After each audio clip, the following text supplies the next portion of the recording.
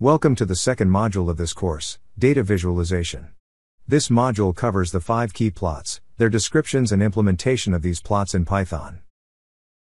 Data visualization is the process of putting information into a visual format, like a map or graph, so that it is easier for people to understand and learn from.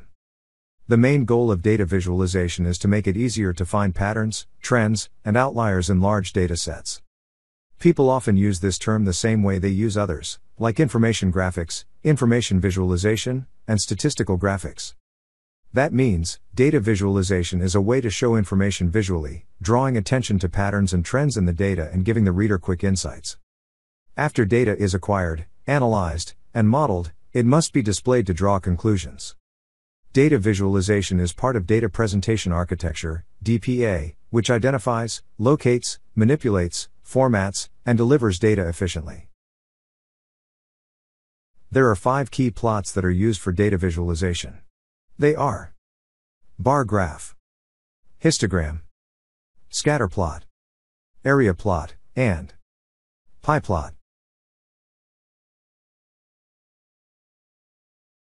We need data visualization because it identifies areas in which improvements and attention are required to be made.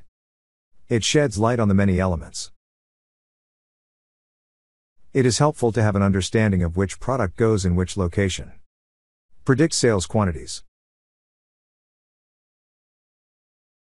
Visualization makes it easier for business users to see connections and patterns in the data, as well as to understand what it all means. By looking at these patterns, users can focus on specific parts of the data that need more attention and figure out how important these parts are to moving their business forward. Building ways of absorbing information. Users can get a lot of information about business and operational conditions through data visualization. It helps people who have to make decisions see how different sets of data relate to each other. It gives people new ways to look at data by using maps, fever charts, and other rich visuals. Visual data discovery makes it more likely that the organization will find the information it needs and be more productive than its competitors. Visualize relationship and patterns in businesses. In today's highly competitive business world, it is important to find the link between operating conditions and business performance. This is where data visualization comes in. When executives are able to make these kinds of connections, they can find the problem's root cause and act quickly to fix it. Let's say a food company is looking at their monthly customer data, which is shown in bar charts. The charts show that the company's score in that region has dropped by 5 points in the last few months, which suggests that there's a problem with customer satisfaction in that area. Take action on the emerging trends faster. Visualization makes it easier for the person making the decision to understand changes in customer behavior and market conditions across multiple data sets. When a company knows how its customers feel and has other information about them, it can act on new business opportunities before its competitors do. Geological-based visualization. Geospatial visualization has come about because so many websites offer web services that catch people's attention. These kinds of websites are required to use information about the customer's location that is already in their customer information. There are many Python libraries for data visualization. However, the matplotlib is the most popular among them. In this module, we will learn data visualization in Python using matplotlib. Matplotlib is a Python library that is a multi-platform library for displaying data that is built on the NumPy array. It can be used in shell, web applications, graphical user interface toolkits, and Python scripts. John D. Hunter came up with the idea for the matplotlib in 2002. It has an active group of people working on it, and it is given out under a license similar to BSD. Its first version came out in 2003, and on July 1, 2019, version 3.1.1 came out. Matplotlib 2.0.x works with Python 2.7 through 3.6 until June 23, 2007. With Matplotlib 1.2, Python 3 support began. The last version of Matplotlib that works with Python 2.6. There are different toolkits that can be used to improve the way the Matplotlib works. Some of these tools need to be downloaded separately, while others can be moved along with the Matplotlib source code but need to be downloaded.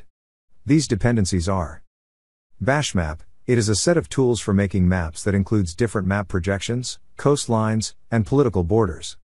Cartopy. It is a mapping library with object-oriented definitions for map projections and the ability to change any point, line, polygon, or image. Excel tools. Matplotlib gives utilities a way to share data with Microsoft Excel. Plot 3D. It is used to make 3D plots. NatGrid. It is a way to talk to the NatGrid library to put irregularly spaced data on a grid. The Matplotlib architecture is made up of 3 different layers, which are: backend layer. The backend layer is the bottom layer of the figure. It is where the different plotting functions are put into action. From the backend layer, there are 3 important classes: figure, canvas, renderer, and event. Figure canvas is the surface on which the figure will be drawn. It handles the mouse and keyboard events. Artist layer. The second layer of the building is the artist layer. It is in charge of the different plotting functions, such as axis, which tells the renderer how to be used on the figure canvas. Scripting layer. Our code will run on the top layer, which is called the scripting layer. Almost automatically, the methods in the scripting layer take care of the other layers. All we have to worry about is the current state, figure, and subplot. The Matplotlib is a massive library. It is beyond the scope to learn everything of it. Neither it is necessary. In this lesson, we are going to cover Matplotlib basics, which will help you to learn the essentials efficiently. Let's start with the installation. You can install Matplotlib in any Python environment. Here are how to install it in popular environments. Installing Matplotlib in Conda environment. Conda install Matplotlib. Installing Matplotlib with pip. Pip install Matplotlib. Installing Matplotlib in Google Colab, not necessary. It is pre-installed there. Now we know how to install Matplotlib. Let's have an idea about the Matplotlib figure now. Usually, it has the following parts. Figure. It is a complete figure with one or more axes. Plots. Figures can be thought of as canvases that hold plots. Axes. A figure can have more than one axis. It is made up of 2 or 3 axis objects if it is 3D. There is a title, an X label, and a Y label for each axis. Axis. Axes are the objects that look like lines and are in charge of making the limits of the graph. Artist. Text objects, line 2D objects, and collection objects, which we see on the graph, are all examples of artists. Most artists are bound to axes. Enough talking about data visualization. Let's write the code. Let's create a Google Colab notebook and name data_visualization.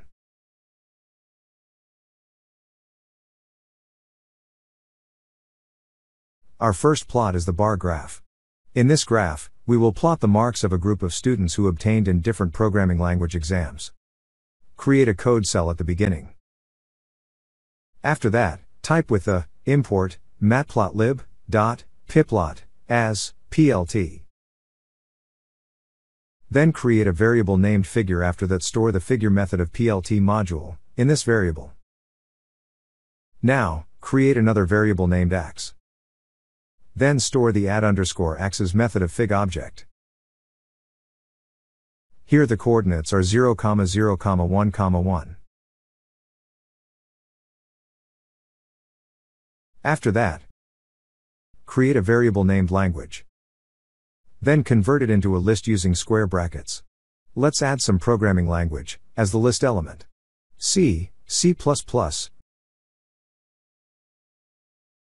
Java, Python, and C#. Now, declare another variable named student. Then convert it into a list.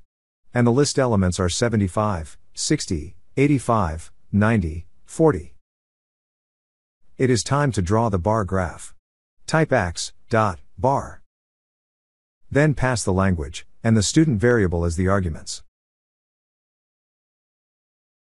Finally, type plt.show.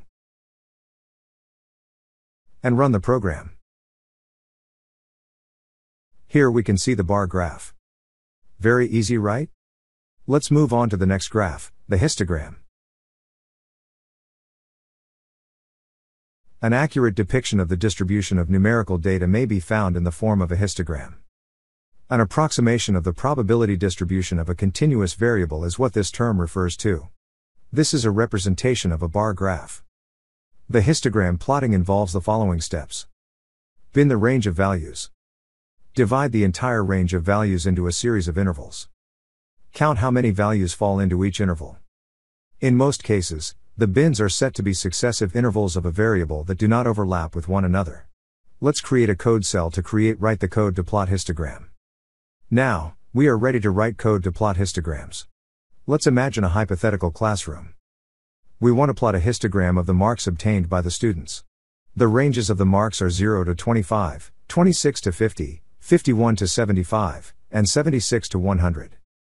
These 4 ranges are the 4 bins of the histogram. Enough talking about the problem we are going to plot. Let's start coding. At first, type, from, matplotlib, import, pyplot, as, plt. After that, import, numpy, as, np. Now create 2 variables fig, and x. Then separate them by a comma. After that, access the subplots method of plt object. And use 1 as the argument to this method. Next, take variabled. Let's say a is the variable. Now get the array method of np object. The array elements are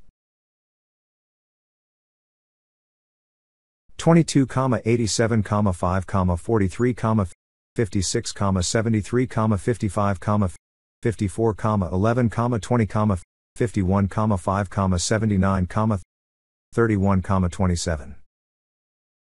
Now it is time to define the histogram. Simply call the hist method of ax object. The first argument of this method is a. Then define the bins, equals 0, 25, 50, 75, 100. After that, hist type, equals, bar. Now, use set_title method of the ax object. The title is, histogram of result.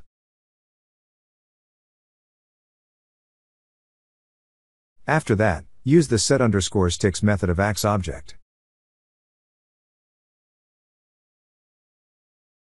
The bins will be the argument. That means 0, 25, 50, 75, 100.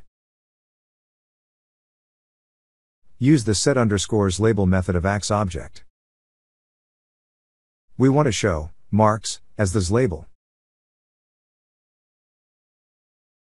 In the same way, the label is number of students.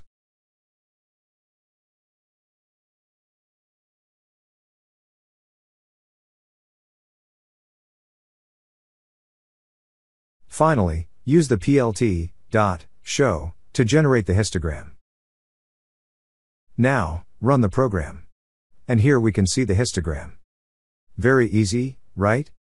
Next, we are going to plot the scatter plot.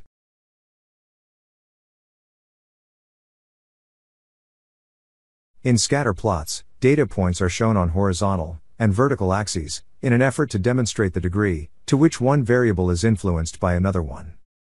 A marker is used to represent each row of data in the table.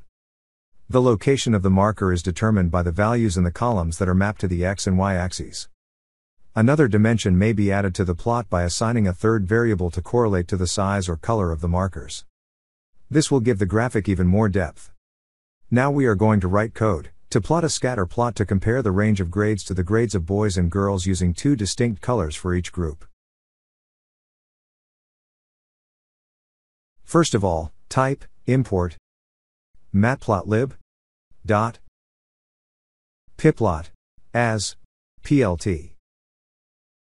Then create a variable named girls_grades. Then store 89, 88, 70, 95, 100, 75, 70, 80, 40, and 55 in it as a list. After that, create another variable named boys_grades.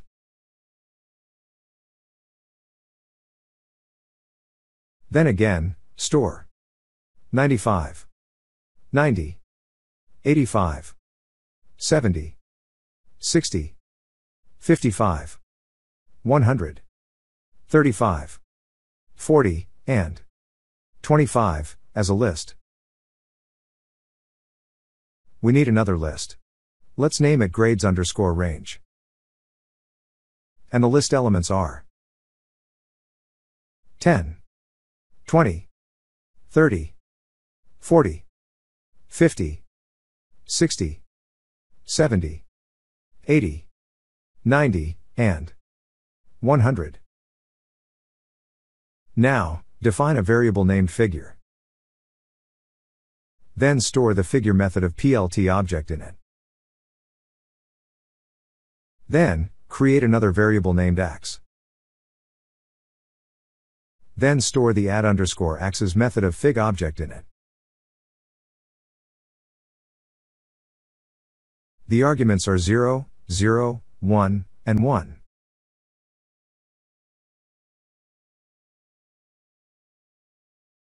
Now, use the scatter method of ax object.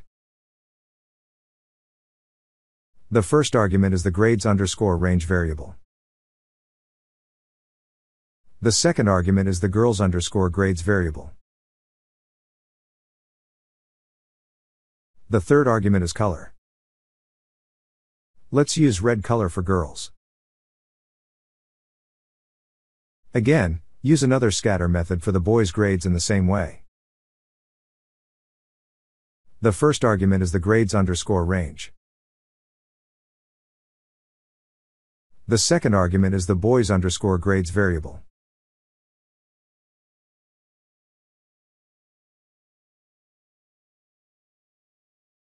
The third argument is the color we want to use to represent the boys' marks. Let's use blue. Now, use the set_label method of ax object to sets label grades range.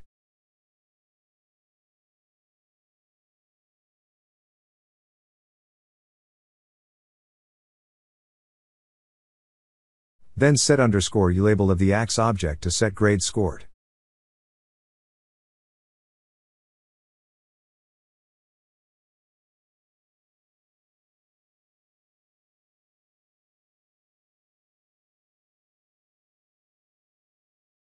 Again, use set_title method and the argument is the scatter plot.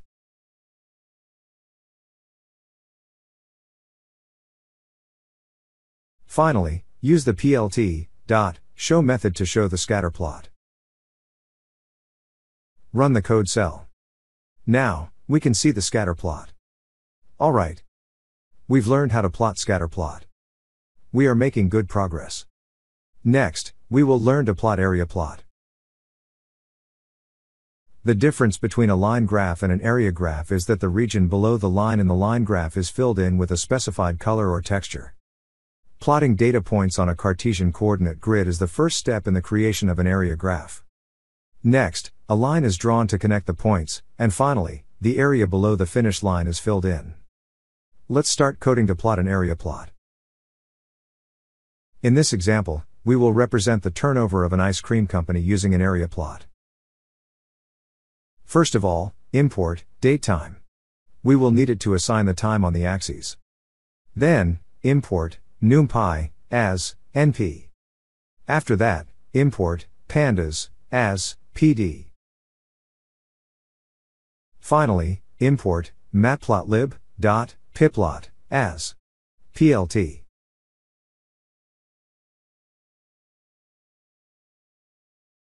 So, importing library is completed. Now we can use these libraries to plot the area plot. Define a variable named turnover. Then create a list with 2, 7, 14, 17, 20, 27, 30, 38, 25, 18, 6, and 1. Now, access the fill underscore between method of PLT object. Here we have to pass several arguments. The first argument is np.arrange with 12.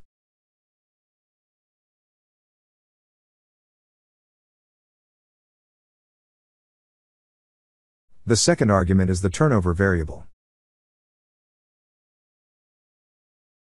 the third argument is the color. Let's use sky blue color. The fourth argument is the alpha. Set it to 0.4. Now, access the plot method of plt object. Again, use the np.arrange with 12 as the first argument.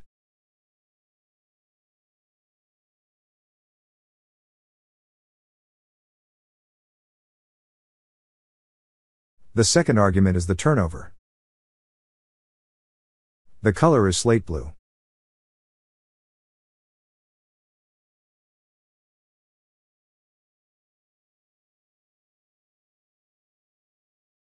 Then the alpha is 0.6.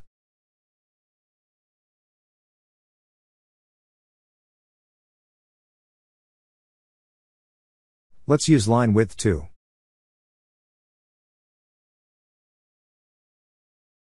Now, use the tick_params method of plt object. The argument is label size equals 12. Then use the statistical method of plt object. This time pass the np.arrange with 12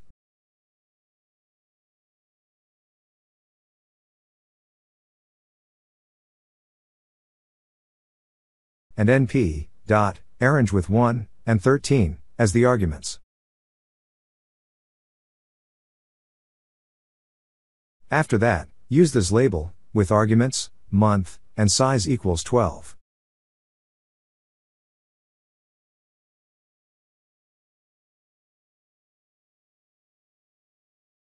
Then, use labels, with arguments, turnover, k euros, of ice cream.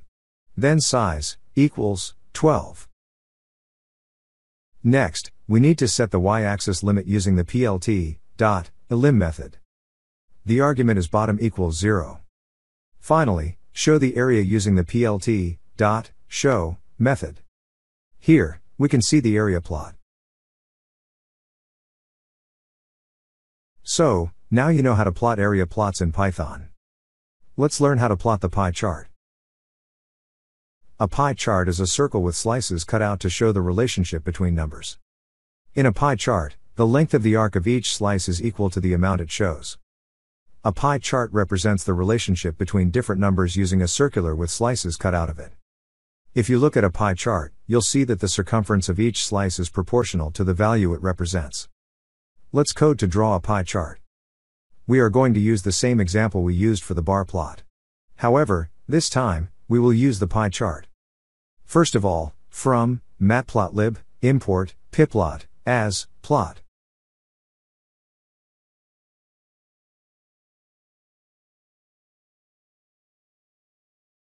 Then, import numpy as np.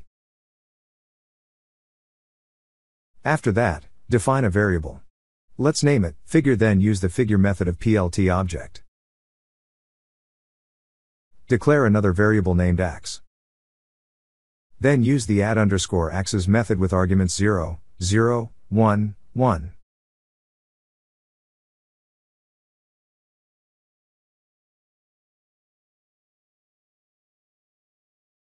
After that, use the axis method of axObject. Then use the equal parameter.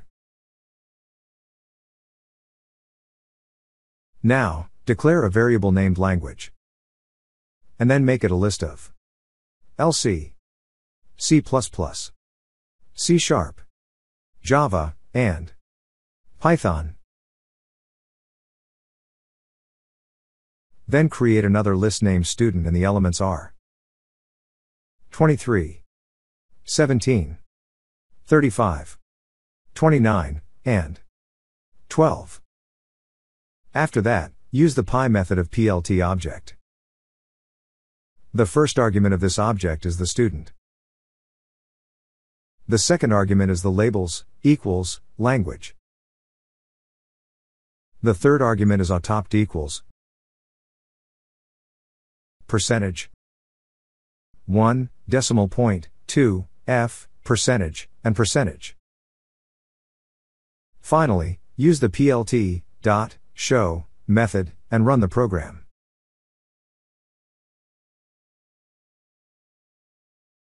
Here is our pie chart. Alright. Now you know enough about data visualization. You can also plot the key plots. That means, one more skill of data science has been unlocked. Let's go to the next module.